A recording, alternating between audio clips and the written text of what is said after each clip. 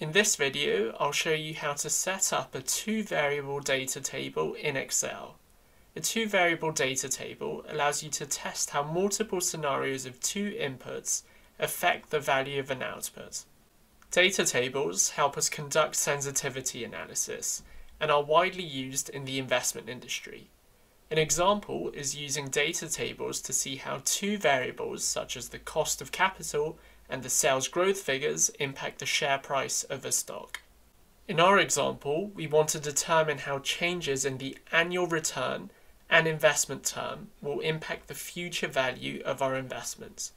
We're assuming that the amount we want to invest is £200,000 and that the future value is calculated using the compound interest method. Firstly, we're going to calculate the future value of the investments for these inputs, and we're then going to put together a data table which allows us to see how changes in the annual return and investment term impact the future value. We can calculate the future value of our investments by first taking the initial amount and then multiplying this by 1 plus the annual rate of return to the power of the term, which is 25 years. Therefore, if we put £200,000 into an investment account that earns 5% in interest each year and keep it there for 25 years, then we will end up with £677,270.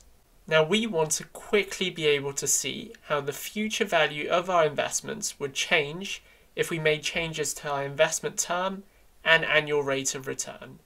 To do this, we can use a two-variable data table. Firstly, let's input the investment returns we want to test. In our case, let's test for returns ranging from 3 to 7.5%.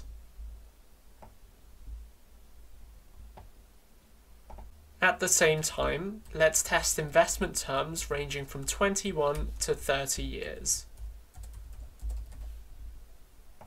Now that we have the inputs we want to test, we can create our data table. To do this, select cells B11 to L21, ensuring that the selection includes the formula we used to calculate the future value initially.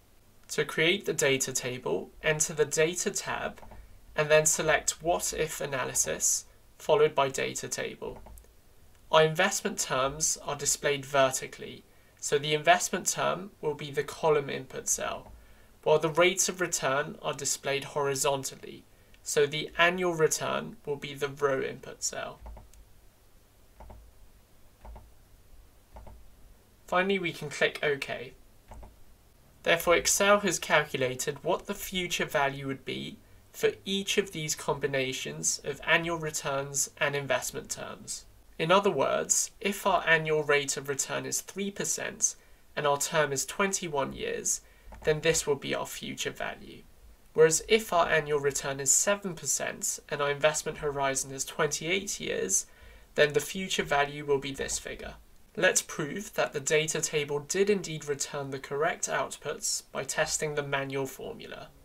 If our rate of return is 3% and our term is 21 years, then the formula to calculate the future value is 200,000 multiplied by 1 plus the 3% to the power of 21.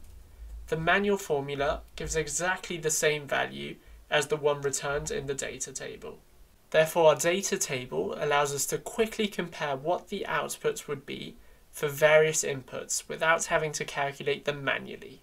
So that's how you can create a two-variable data table in Excel.